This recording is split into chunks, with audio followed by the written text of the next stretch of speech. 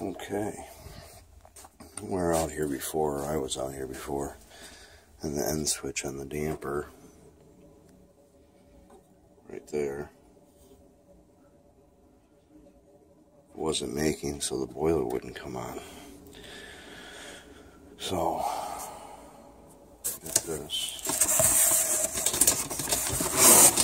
got a brand new damper there, and we have to switch this damper out. So, not a real hard process. You just got to take the screws out, get the vent off there, not a big deal, and put the new one in and hook the wires up. Just plugs right in. See, that one plugs into. So I can get this out here.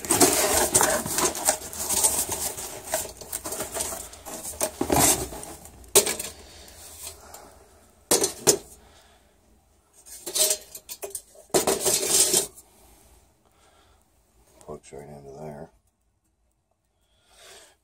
And also on these vent dampers, if you have a standing pilot, leave that open. If you got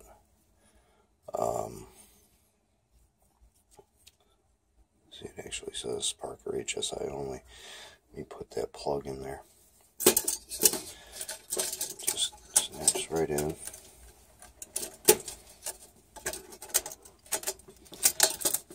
Because I got a HSI one. Snaps right in the hole.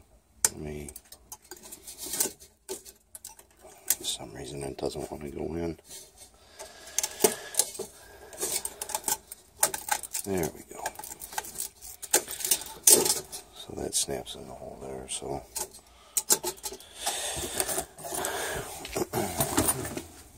alright, well, let me get this thing off here. You had to pop it at the top here, get the screws out of the bottom there and there.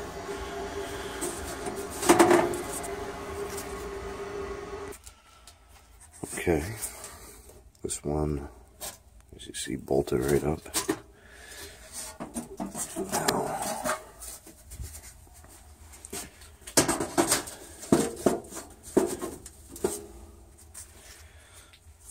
that's not too happy.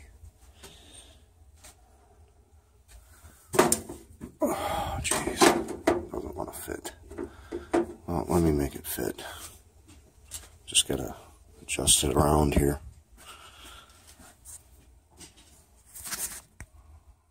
Alright, we got it back in there.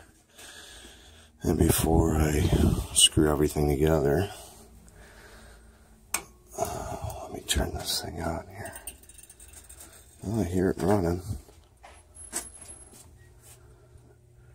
See it moving?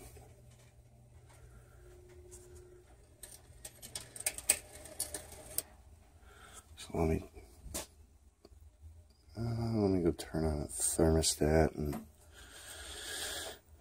we'll get this thing up and running. Okay, here we go on startup. It's in the automatic position. There's a hold open position right here. That way's hold open. And there we go. Sparking up right now.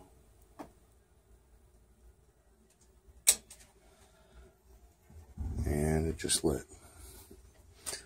So if you run into a problem where these are, it's not making the end switch, get this damper to where it makes the end switch and hit hold open, and it'll stay running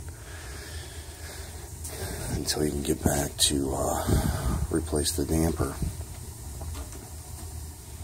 Damper's basically for efficiency. That's basically the only thing the damper's for. Alright guys, it's just a little short repair, not a big deal.